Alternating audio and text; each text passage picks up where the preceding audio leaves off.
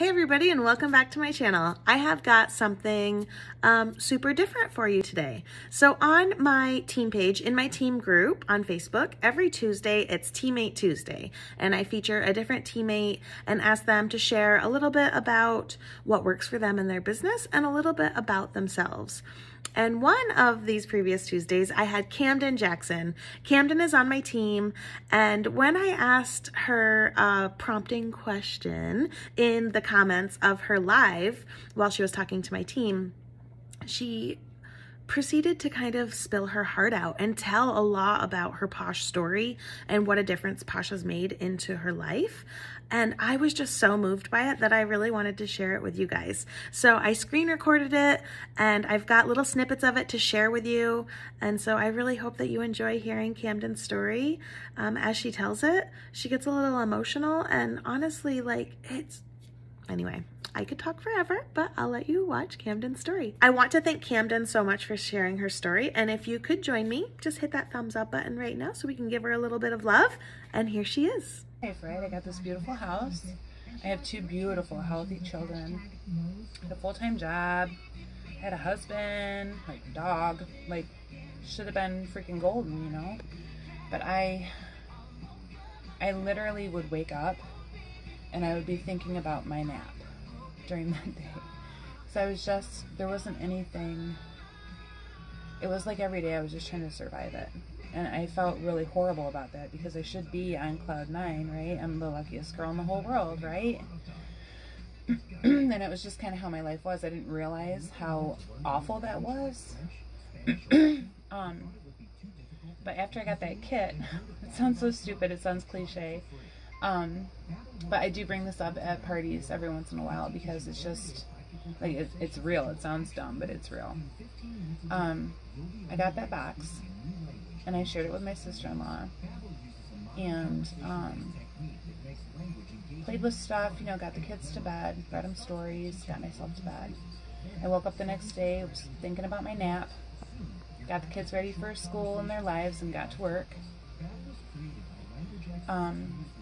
And I would get home at like 2, and my husband would leave at 2:30 to go to work.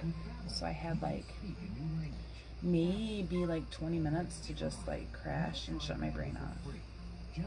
And that was my nap. That was my escape. That was my moment where I could just be, and I didn't have to put on that happy mask all the time. And that first day, I was laying there and I was thinking about all the different people that I wanted to share this stuff with. And I didn't sleep. And I got up and I had a notebook right by my bed of all the people that I wanted to share this with. And I got up and I made samples and I called people and I had them come over and sniff the box. And the next day, you know, I should have been really even more tired because I stayed up late planning and plotting, and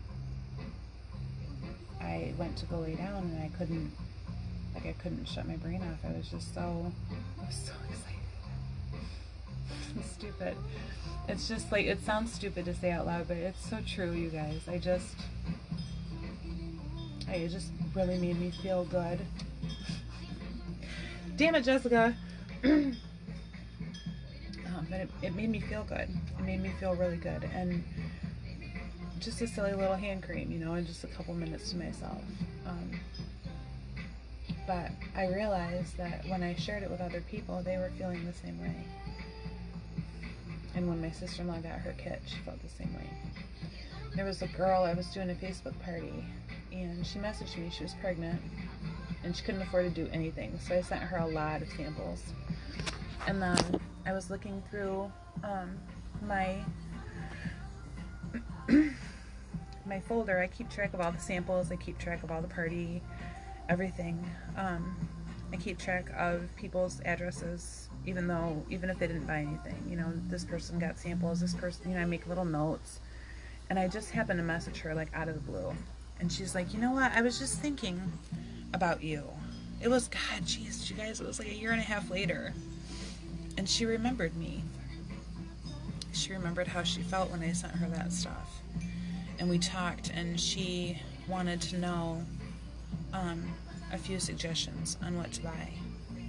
And you know, I chatted with her about her skin type, because it did change after she had babies. You know, hormones mess everything up. You don't really want to get someone involved in a routine while they're pregnant or nursing, because their body's just going to freak out.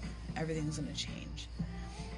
So I was talking to her, and I told her a lot about my story, and she just like lost it, you know. She completely lost herself. You change a lot, you know. I was a strong, beautiful, awesome, independent person, and then I got married and I changed. I had kids and I changed. I started different jobs. I did different things. I had to make a lot of sacrifices, and I changed. And I'm not saying that I was a terrible person or I didn't like who I was, but I didn't know who I was. So I can relate to a lot of people. I'm very relatable. And that's why I don't mind. I used to be super embarrassed, and I would get really pumped up. Jessica, you know how many times you saw me on stage shaking my ass. Like I didn't even wear shoes when I went on stage. I was shaking so hard. But I've learned to just quit trying to hide that part of me, you know, because I'm a person, and I'm relatable, you know. We all feel that way. People that don't have babies, like, come on, you're not the same person that you were when you were 9, or when you were a teenager. Guys that are in this business, like, you changed too. Your lives have changed a lot. It's important to figure out who the hell you are, you know, and what makes you feel good. Now that you made me cry, Jessica, thank you for bringing that out. It's good to remember. Come a long way, girlfriend. Big difference is that I have 0 selfies of myself and my children. When I had them at the hospital, you know, there's that cute picture of the mother lovingly looking down at her kid. I didn't take pictures of myself because all I saw were my scars. I saw all my imperfections, and I missed out on a lot of that. But I'm taking pictures of myself and my babies, and this smile is genuine, and that is something that didn't happen before. And I honestly, throughout my life, I always thought that women were just really catty and really nasty, and I always thought that I didn't like women, and I only had guy friends. And I realized throughout this company that it's not that I don't like women, I was just hanging out with the wrong ones. So it's really, really wonderful to find my people. I'm not saying I get along with everybody, because some people, you know, you just don't click with.